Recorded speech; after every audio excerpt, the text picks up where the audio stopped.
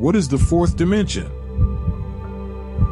To understand the fourth dimension, we first need to define what we mean by dimension. We live in a three-dimensional world, which means we can move in three directions: forward, backward, left, right, and up, down. We can visualize objects in three dimensions as having length, width, and height. However, scientists and mathematicians have suggested that there may be additional dimensions beyond what we can perceive. The concept of a fourth dimension arises when we consider the possibility of an additional axis perpendicular to the three dimensions we are familiar with. While it is difficult to visualize such a dimension, we can use mathematical models and analogies to gain a better understanding of what it might look like. One way to think about the fourth dimension is to imagine a world of three-dimensional objects that are all flat and thin, like sheets of paper. In such a world, we would only be able to see the length and width of the objects, but not their thickness. Similarly, in our three-dimensional world, we can only see length, width, and height, but not the additional dimension that may exist. Another popular interpretation of the fourth dimension is that it is time. In physics, time is often referred to as the fourth dimension,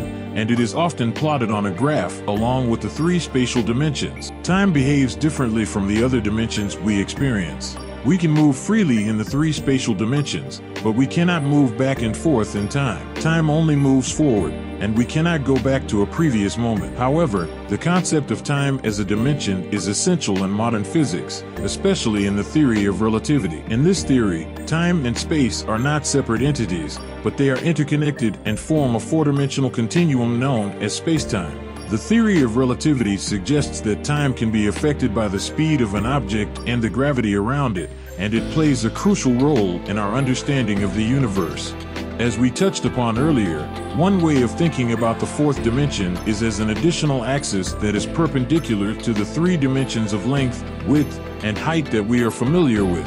This fourth dimension is sometimes referred to as spacetime, as it encompasses both the three dimensions of space and the dimension of time. In this model, time is treated as just another dimension that we can move through, much like we can move through space. However, there are some important differences between time and the three spatial dimensions. Firstly, time only moves in one direction, forward. We cannot travel backwards in time in the same way that we can move back and forth in space. This is a fundamental aspect of the universe and is related to the concept of entropy, the idea that the universe tends to move from a state of order to a state of disorder over time. Secondly, the way that we experience time is very different from the way that we experience space. We can move freely through space, but we are always moving forward in time at a constant rate. This rate is known as the speed of light, and it is a fundamental constant of the universe. However, the relationship between time and space is not as straightforward as it might first appear. According to the theory of relativity,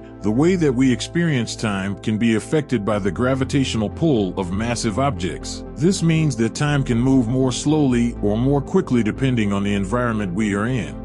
For example, if you were to spend time near a massive object such as a black hole, time would appear to move more slowly for you than it would for someone observing you from a distance. This is because the intense gravitational pull of the black hole warps spacetime, causing time to slow down. One way of understanding the fourth dimension is to use mathematical models and analogies. One of the most common models used is the hypercube, also known as a tesseract.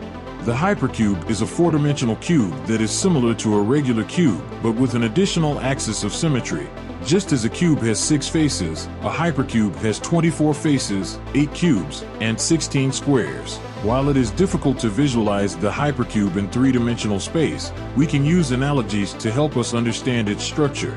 One common analogy is to imagine a cube that is made of smaller cubes, like a Rubik's Cube. In a Rubik's Cube, each cubelet can move independently of the others, allowing for complex patterns to be created. Similarly, in a hypercube, each cube can move independently of the others, creating complex geometries that are impossible to visualize in 3 dimensions. Another way of visualizing the fourth dimension is to use a technique known as projection. This involves taking a 4-dimensional object and projecting it down into 3-dimensional space. While this process results in a distorted image of the original object, it can help us understand the basic structure of 4-dimensional shapes.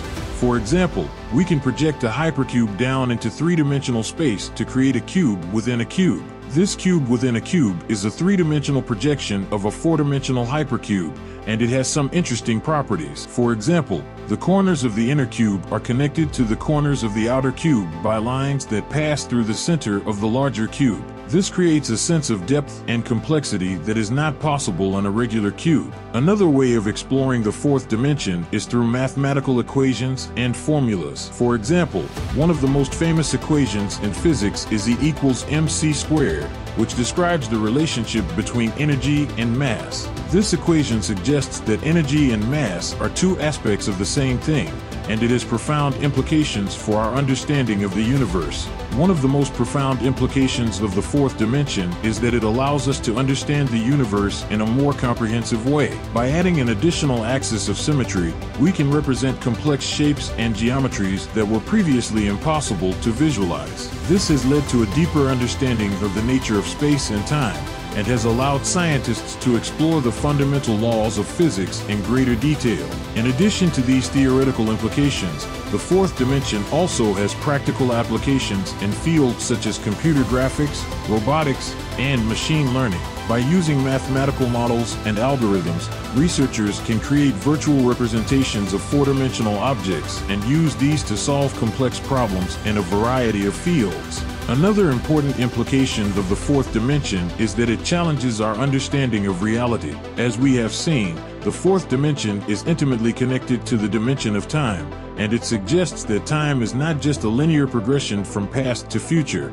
but rather a complex and multidimensional structure that we are only beginning to understand. This has important philosophical implications, as it suggests that our perception of reality is limited by our three-dimensional perspective. By exploring the fourth dimension, we can gain a deeper insight into the nature of reality and the limitations of our own understanding. Finally, the fourth dimension also has important implications for our understanding of the universe as a whole. By exploring the properties of four-dimensional shapes and geometries, scientists can gain a deeper insight into the structure of the cosmos and the fundamental laws that govern it. For example, the theory of relativity suggests that the fabric of space-time can be distorted by the presence of massive objects, such as black holes. By understanding the properties of four-dimensional shapes and geometries, scientists can gain a better understanding of the way that space-time is warped by these objects, and the implications that this has for the structure of the universe.